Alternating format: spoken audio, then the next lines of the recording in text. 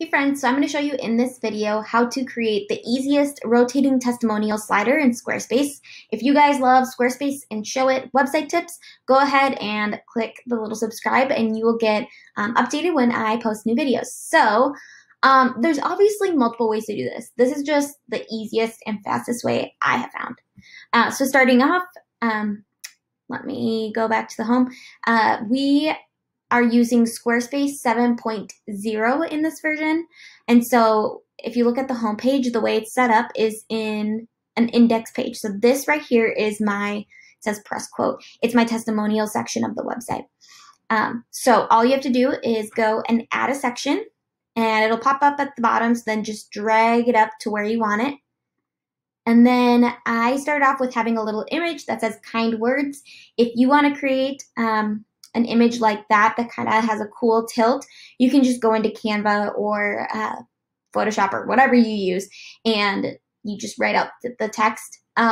Just make sure you export it as a PNG so that, like, if you notice this is not a white background, so it would show up as just a white background if I didn't have that. And then I have two spacers next to it, and then I add a summary block.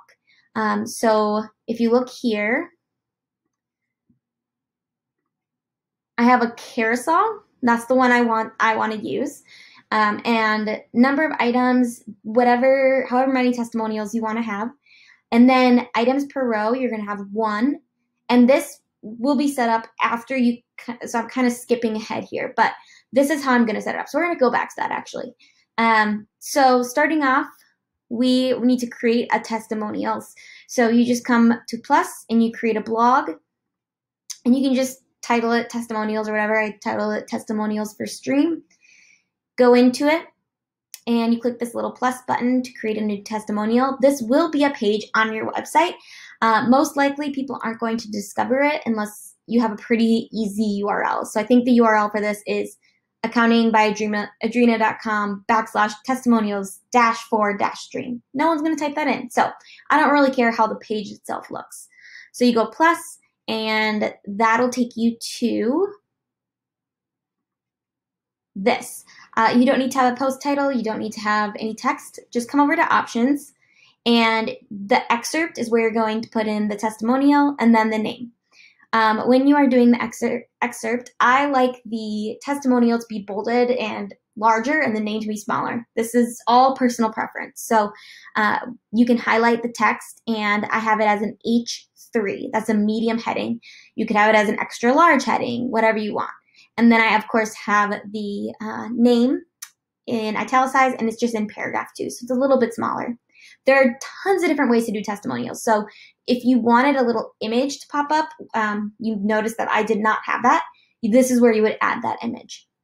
All right, so then you just go ahead and save it, and you make sure that it is published, and you can just continue to copy that for however many testimonials you have. Then you go back to your homepage, to that little section we created. And where is it? Press quote is what I titled it. So it'll jump on down. And we're going to go back to that section that I kind of already touched on, and that's where you're going to add a summary block.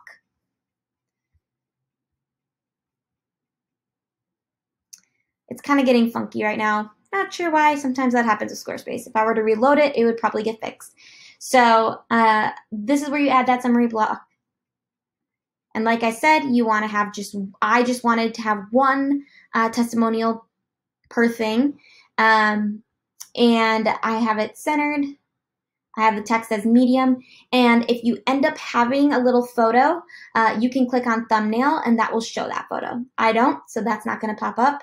And then I don't want any read more link. I don't want a header text. It'll probably say featured. I didn't want that.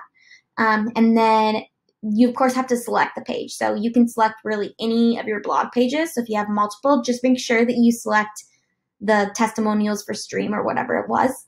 And then I have none and none. And that is all there is to it. It's super easy.